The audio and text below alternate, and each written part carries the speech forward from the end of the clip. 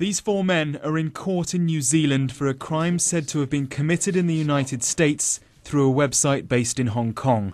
If that confuses you, it's because it is a little complicated. Dotcom, that is his name, and his three co-accused are the latest targets of the US Justice Department, and this is their biggest catch to date. Bit by bit, unlimited, it's a hit, it's a hit! Mr. Dotcom is well known in the industry. He's the man behind Megauploads, which was, until America flicked the switch overnight, a massive, globally popular file-sharing website with, perhaps ironically, American celebrity endorsement.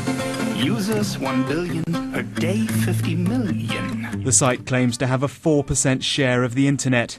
It's essentially a file-sharing platform. Users can exchange anything from music to TV shows to films. And that's where it's hit the buffers. The US Justice Department says it's near the top of the list of copyright-infringing websites who must be stopped. It doesn't matter that its servers and staff are in far-flung corners of the globe. America has the ability, and it believes the right, to block the site and put those behind it in court. The view has been that, in fact, Megaupload facilitated copyright material to be hosted on their websites. I think, one of the things that I'd really like to emphasize to people is, if you're downloading material using peer-to-peer websites or sharing information, you really have no sort of, you're not entirely sure of the integrity of the data that you're having.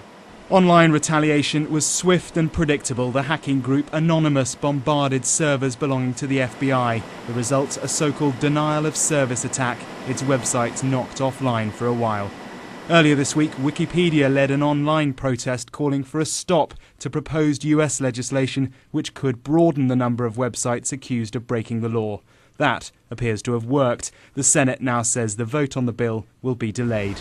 All this is essentially an argument about the handling of stolen goods. It doesn't matter that they're not material and that they are instead passing through wires in servers like this around the world. The argument is pretty simple. If you didn't pay for it and it doesn't belong to you, then you shouldn't be sharing it or allowing it to be shared. Back in New Zealand, Dotcom's mansion, his pink Cadillac, and all his assets have been seized. If extradition is granted, he and the others will be in an American court soon.